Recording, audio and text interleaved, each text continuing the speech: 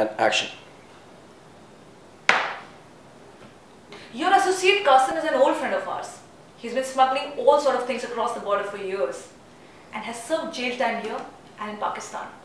I think I'm not talking to you. Did Qasim sell you the explosives? I need to talk to my lawyer. Your daughter has already admitted that you paid Qasim. I have the right to make a phone call. What is the name of your lawyer? Laura Warren. Hello, Mrs. Warren. I'm Detective Gupta. Detective Gupta, why are you so sure it was a terrorist attack? I shall be asking the questions with due respect.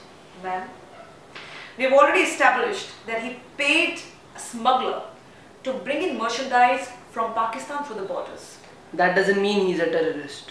I need him to clarify two things. One, what exactly was brought through the borders? Two, how did the explosions occur? Otherwise, I will have to turn him over to the intelligence services and let the media go on with its circus. So he's guilty until proven innocent. You know how this works, ma'am. Western executives from that company have died. This is an attack on foreign nationals on Indian soil.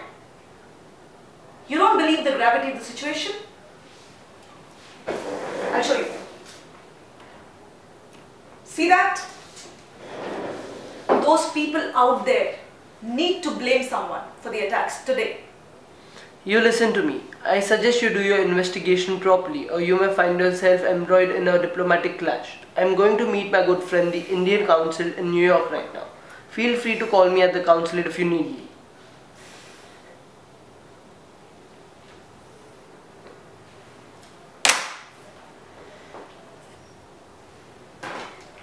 Yes.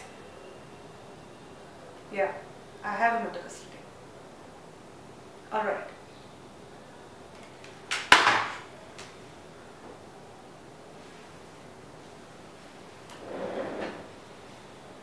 This isn't up to me.